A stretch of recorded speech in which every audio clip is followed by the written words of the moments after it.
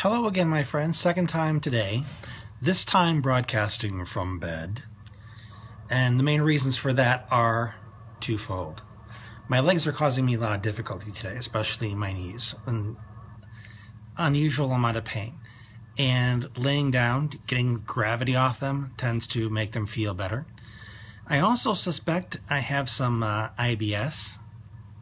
Be glad you're on the other side of this phone. And it's part of, I think, the progression of the EDS, the Ehlers-Danlos, as it can affect the digestive tract as well. And I've, for the past 20 years or so, had some swallowing difficulties. And that's because in one part of my esophagus, the collagen is really crappy.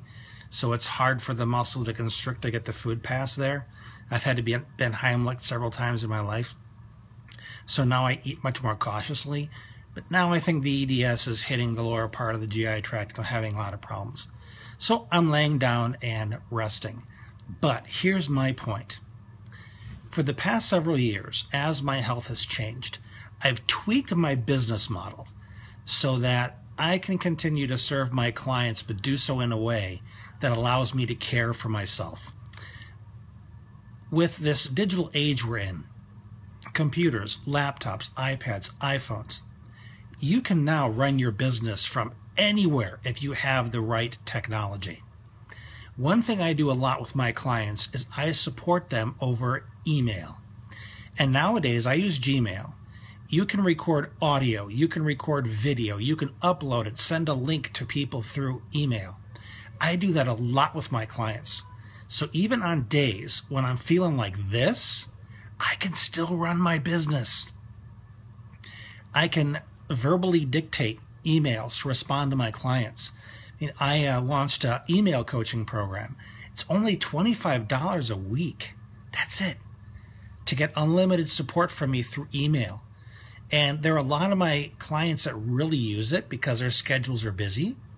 They can email to me whenever, and I can email back to them after maybe I have to rest or take a nap to recharge or something. So it is so win-win and so flexible.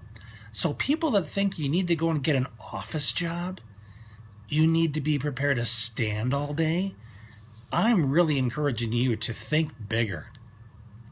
Because in my personal opinion, this is one of the best eras to be disabled in, okay?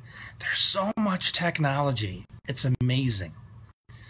If you think in terms of what would you need to be able to do to take care of yourself and still be able to serve people?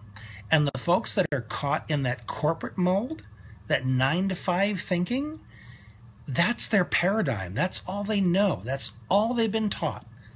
But if you reach out to other members of the disability community, these are the resourceful folks that have learned how to make life work for them, especially with technology.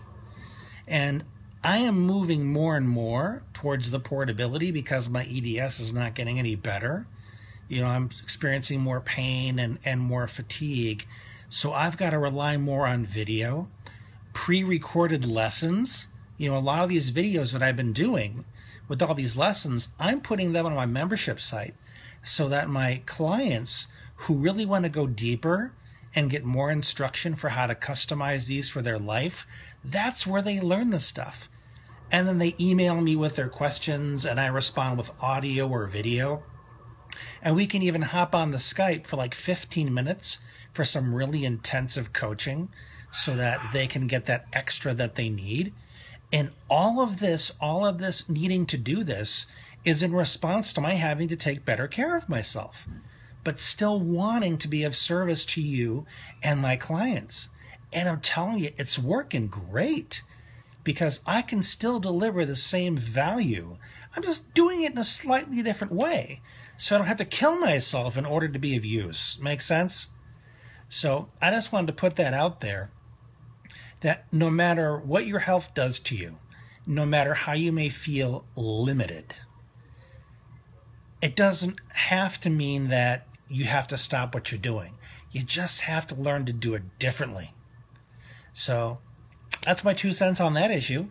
I hope it's helpful to all my fellow entrepreneurs and go-getters out there.